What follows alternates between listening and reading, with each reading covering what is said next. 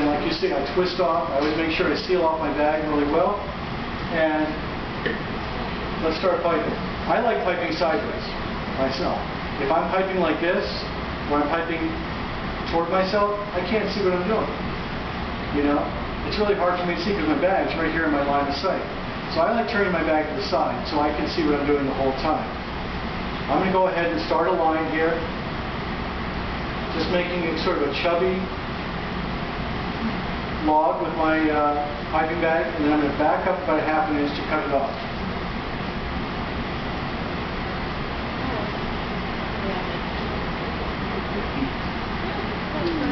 Yellow shoes. Hey, what? Yellow shoes. Yellow shoes? Yeah. You had to hand out the shoes. But you can see what I do. When I go to cut it off, I just back up about a ½ inch and let the tip cut it right off. And it does. It cuts it off real nice and clean. How far apart do you need those? I'm making these about 1¼ inch apart. Giving them some space so airflow gets in between them. So you get really good airflow.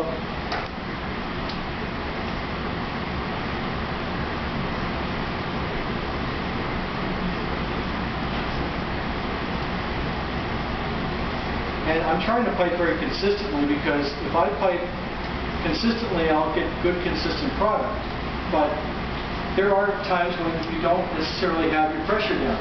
Remember that working with piping, you're always doing that balance between pressure and how fast you're moving. So as I'm pressing it out, I'm trying to move my tip at the right rate of speed so that it comes out about even. When I am squeezing, I'm trying to make sure my squeezing is about even, so it's always about consistent pressure, and I get nice, consistent product that comes out looking the same. What if you're nervous and you're not exactly giving equal pressure?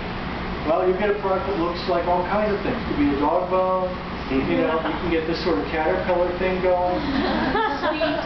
You know, and that kind of thing happens. And then there's other people who don't stop squeezing, right? They keep going and going, oh my God. And what they do is they have product all over the place, big tails. Because they're like, I can't stop it. Why does it keep coming out of the bag?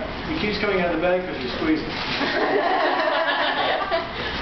So that's one of those things I think, you know, some people get into a little panic, and that happens. I've seen it with many people over the years. It's normal, especially the first couple of times you're doing it. But piping is piping, right? You've been piping, doing homework, and you've gotten the idea now with those small piping bags that you have to control the pressure. If you're not controlling the pressure correctly, you're going to get a product that you're going to get a result that's not exactly what you're looking for. So control the pressure. Remember, you're the boss, you're in charge of it. The product is yours. You don't belong to it. So